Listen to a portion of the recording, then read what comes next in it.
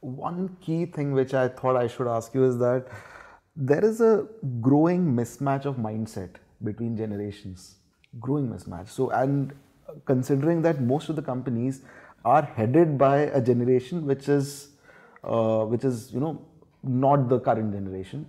So, technically, maybe it's a stereotypical notion, but that generation does have a my way or the highway attitude. They have that mindset, and we can't deny it. So, do you see any way that we can bridge this? How does this work? Is there something change which can happen on this, or is this mindset going to be there? So, I would say that every generation thinks that the previous generation is no good. Okay, and if it's two generations above, they think these guys have absolutely no clue. But that's both ways, right? It's absolutely. So, it's both ways. Yeah. So, if you go back to the 60s, the Levi's generation, okay, who are now all the baby boomers or whatever you call them, they thought the world was absolute rubbish. Yeah. That's why, Coke said, I'll teach the world how to sing, buy peace, and, people drafted against Vietnam, people did all kinds of things, etc. Because they truly thought that the old fogies were no good. So every generation thinks that the preceding generation is a bunch of old fogies. Okay, so there's no doubt about that. And this is not going to change. This generation, what's outstanding about them? They're extremely articulate. They're extremely tech savvy. And their ability to take risk is multiple times anybody else. Okay, so that's what defines them. Next, their respect for hierarchy is low. Okay, they want their voice to be counted. Now, you're making a very important assumption saying that somebody in his 40s or 50s is in the mode of my way or the highway. I can tell you one thing from my experience in India. All these young entrepreneurs you talk about, they are more my way or the highway than any of the other guys. Okay, what you're saying is completely wrong. All these upstart CEOs of upstart companies, okay, I don't want to name them, they're absolutely terrible. In fact, the kind of stories I hear about some of these guys is just amazing. Okay, nobody will do it. Which goes back to the values of an organization and the culture in an organization. By and large, multinationals are forced to have a semblance of values and culture. By and large, Indian companies and startups start and end with the value, the energy, and the culture set by the owner. Right. Okay, so there are two different worlds. Right. Okay, and you can't expect the first world to come into the second, or neither can you expect the second world to walk into the first. But do you think that if people are more emotionally intelligent and aware, there will be a better, I would say communication or between the cross of the intersectionality of the workplaces? Do you think there is a space for emotional growth and maturity in the corporate world? Yes. Apart from the rules and regulations and the social aspects, personal emotional maturity, where do you see that in today's corporate landscape? Absolutely. In fact, there's enough studies to say that if you look at the future of work and jobs, 60% of the jobs will be much more dominated by soft skills, okay, as opposed to hard skills.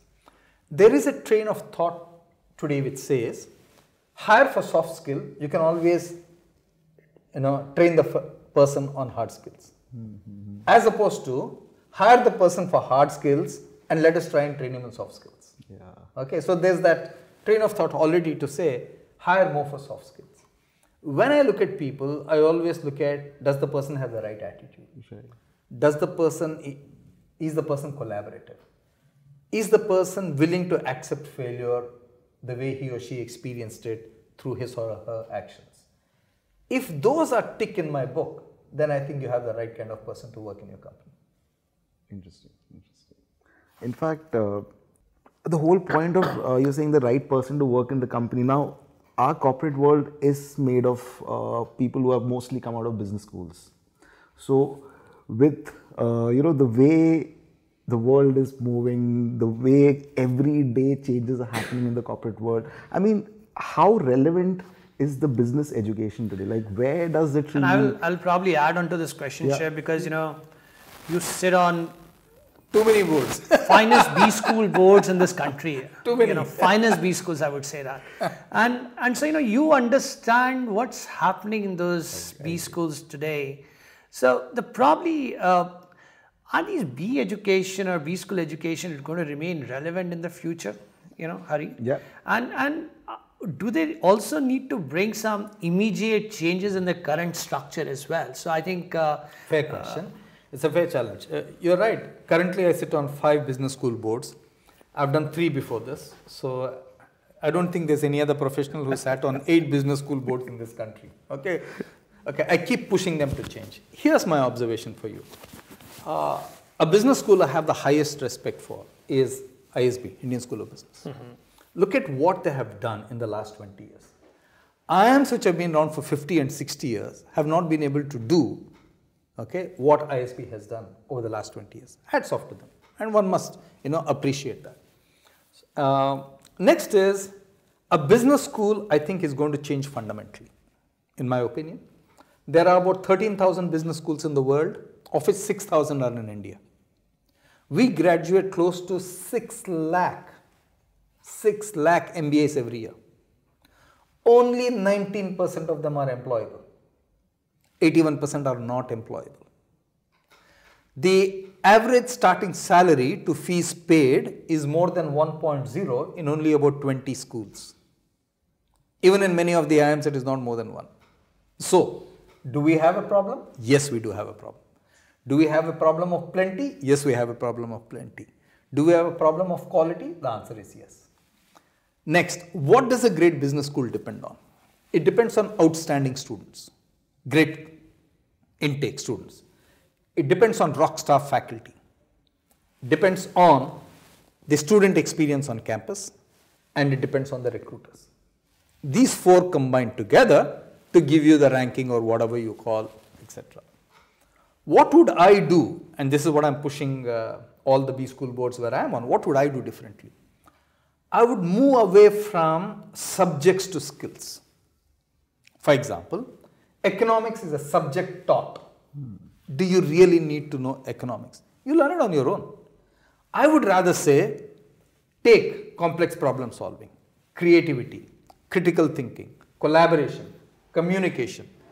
Push the skill agenda much more. Because that is what is required in a future world, not a degree.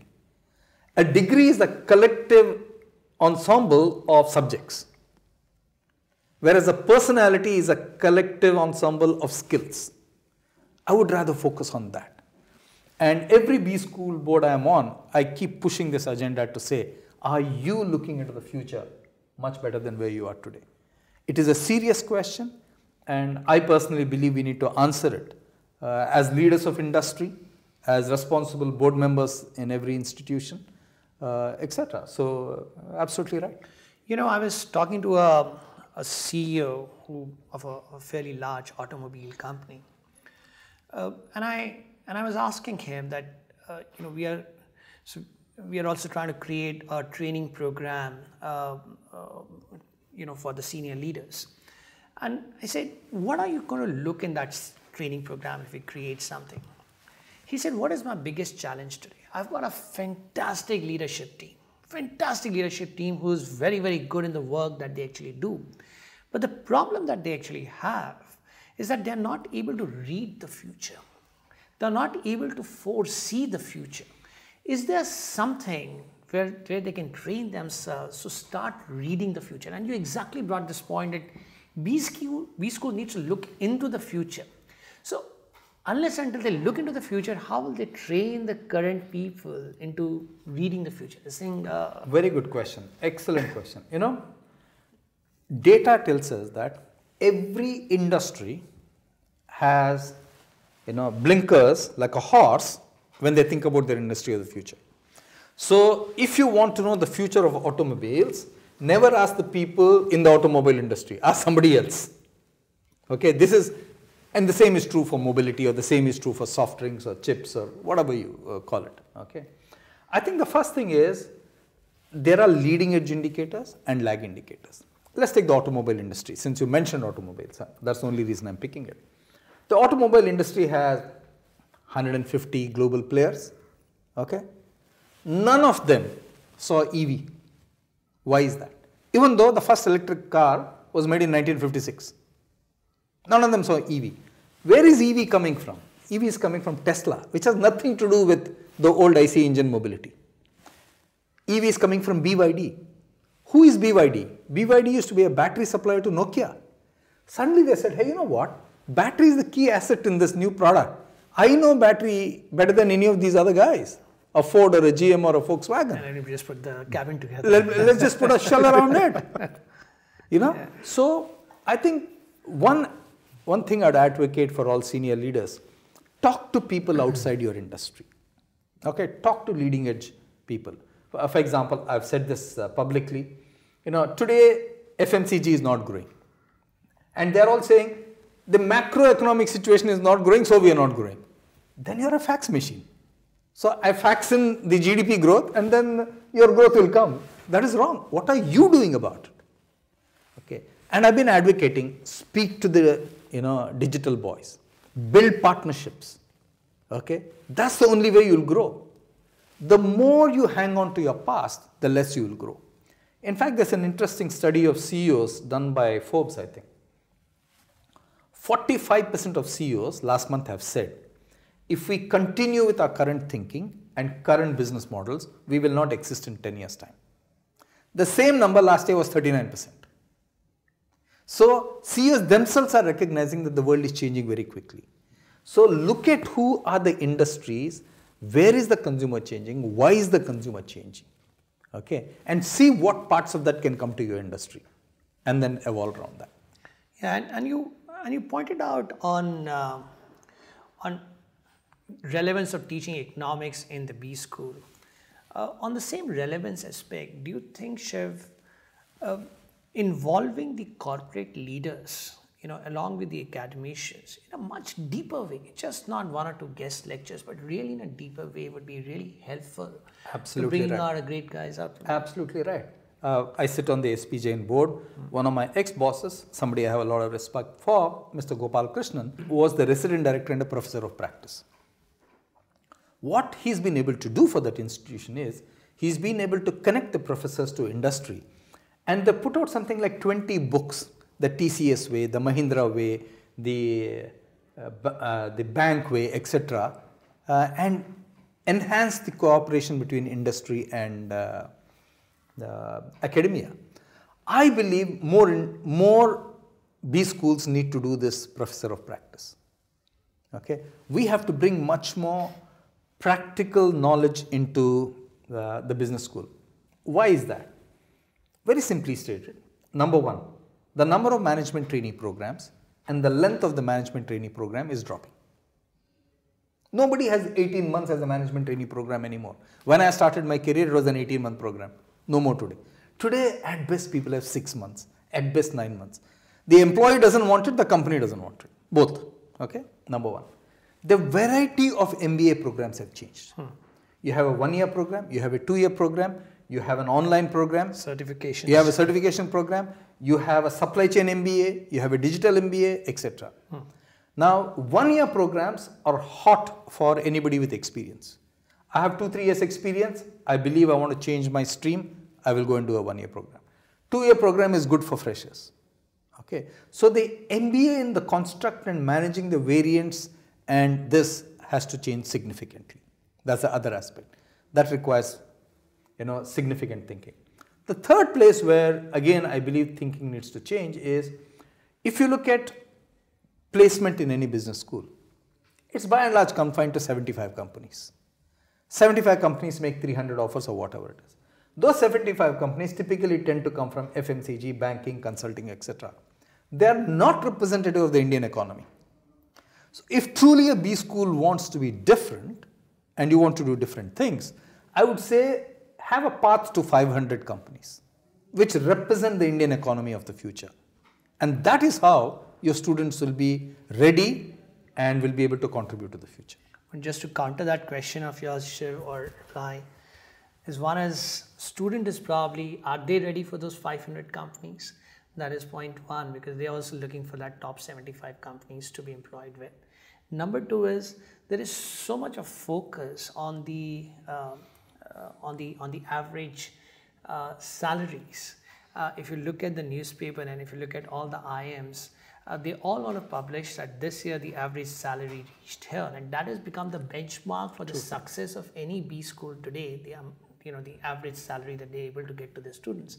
So it has become a kind of a challenge both for the students and the institution to get the top salary, which can only be given by that 75 companies in those 500 companies, and that's becoming a very challenging aspect. So you're absolutely right, and it's a fair challenge, and I accept the challenge to say that's correct.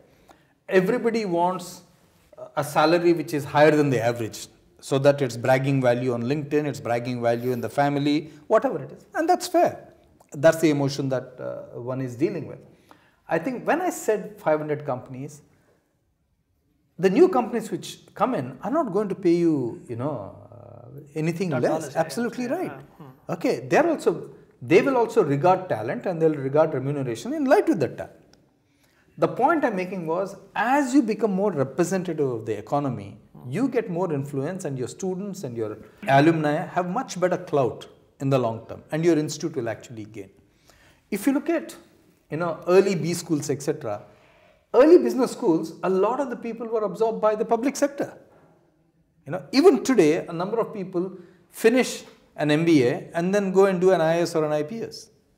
So there are different reasons why people, do different things. So, but 56% of the students join an MBA course for money.